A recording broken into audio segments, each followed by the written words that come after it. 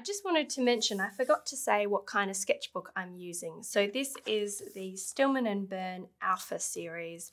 It's a fairly lightweight paper, about 150 GSM. So it does, you can sort of see here that it gets quite sort of crinkly. It's not designed for a huge amount of water to be used on it, but I throw everything at it. I don't mind it getting crinkly in a sketchbook, and I really like having lightweight paper and a lot of pages because it helps in not feeling so precious about the sketchbook. So I've been enjoying this and I've been using everything in it without a problem. And it's held together. It's a nice, strong, well-made sketchbook. So the next prompt is negative space. We'll be working in layers and focusing on bringing out shapes by painting the negative space around the shape. So I'm going to start with a really wishy-washy, free-flowing watercolor, maybe a touch of gouache, ink, something very loose to start with, knowing that quite a bit of that will get covered up. So this is a background layer. So let's get started with that. Okay, so I've got my watercolor set here. So since we went with the cool colors there, I'm going to go with some warmer colors. And I'm just sort of grabbing paint off of the palette, and I can just mix it here. So I'm just going to start with dancing colours around on the page using warm colours. So I've been able to use quite a lot of water in this sketchbook, and it's been working absolutely fine. So you can just use it straight out of the bottle. So I start a lot of paintings like this, just making a fun, colourful background, letting it dry and then coming over the top. So I also have some water-based and water-soluble markers here. I have the Tombow dual brush pens, and I have these Letraset Aqua markers, and you can use these. I would keep them away from the areas with wet paint, but you can come in and just add some colour using these as well.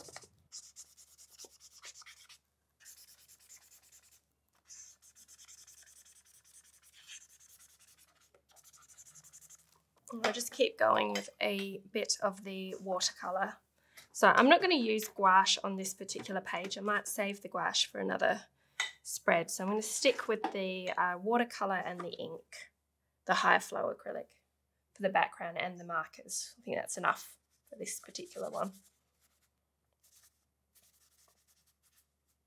So where the markers are, you can add water, see it, and it blends out a bit like watercolour. Okay. Just picking up a bit of this sepia ink, just doing some splashing. I want to try and get maybe not all of the page covered, but a good bit, because this is the background. I might just leave the edges just for ease of working in a sketchbook, but I do want most of the page to be covered with a nice background. So you can see how free and easy something like that is. Okay, so let's let it dry. So this is the background. The prompt is negative space. So we will be using this to be the positive space and then painting around the negative space with a darker colour. So I'm going to dry it off with the hairdryer first.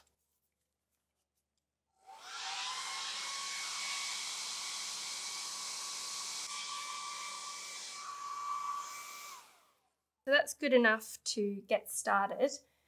And now I'm going to choose the shapes that I want to add to this page. And I'm going to be using some of my jelly print pages as inspiration for some botanical shapes.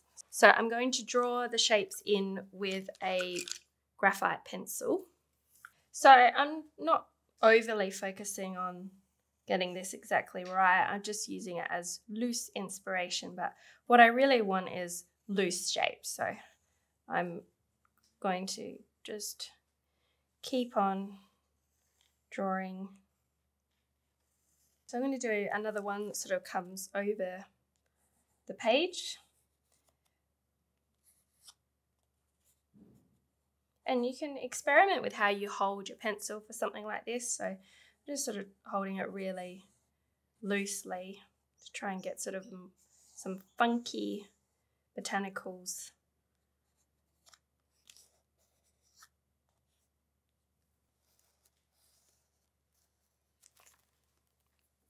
Okay, so you can fiddle around with your shapes a bit if you want to, just to get them how you want.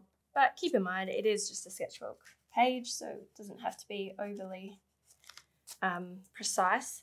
Once you go over, these lines will show up, these lead pencil lines, so you just want to make sure that you're happy with where they are.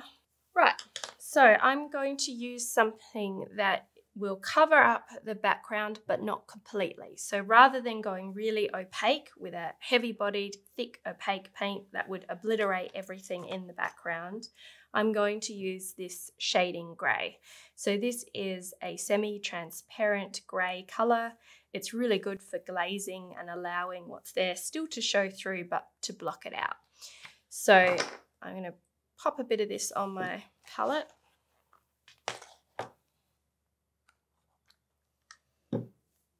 And I'm going to use a flat brush in a couple of different sizes. Here we go. So I find these brushes are really nice for getting up close to an edge when you are painting around the negative space. Now, I'm not even sure if I'm going to fully complete this page in this example because it might take a little bit of time, but we'll see how we go. You'll get the general idea of it anyway. So what I'll be doing is taking my shapes and just painting around them using a semi-transparent colour.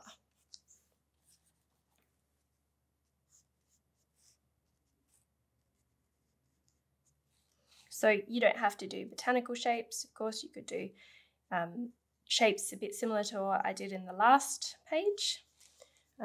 Geometric shapes, round shapes, anything really. So once I've painted around the edge, I'm going to continue on with some mark making as well.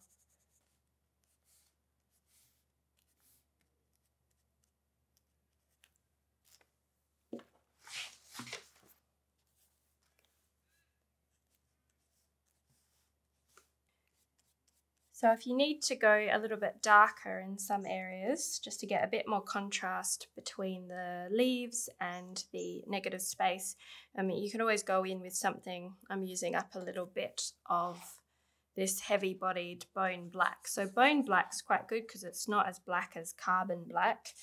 It's still got a bit of transparency in it, but you can get a little bit more depth of colour. So you can see me doing that there, just sort of pushing the contrast a little bit more in some areas.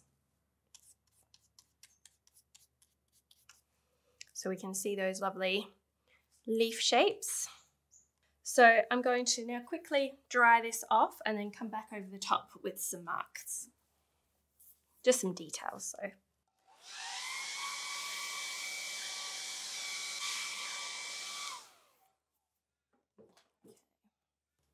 Use the dark areas to add light marks if you want, and then the lighter areas you might want to add dark marks just to add some contrast in.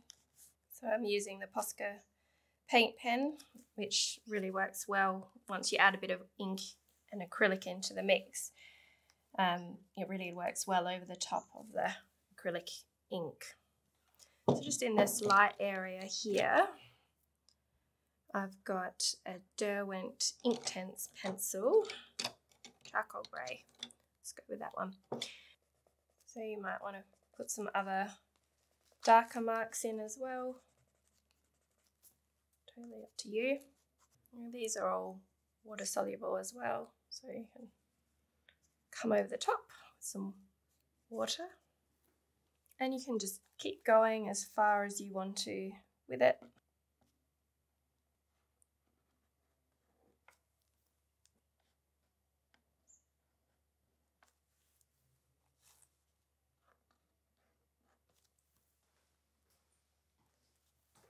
So you would have seen me filling in the negative space using a combination of high flow acrylic and heavier bodied paint. Both of them had a little bit of transparency, which is really nice because you can still see the background. And then I just added in some details using Posca paint pen and the Derwent Inktense pencil. So that's the end of that one. Let's move on to the next prompt.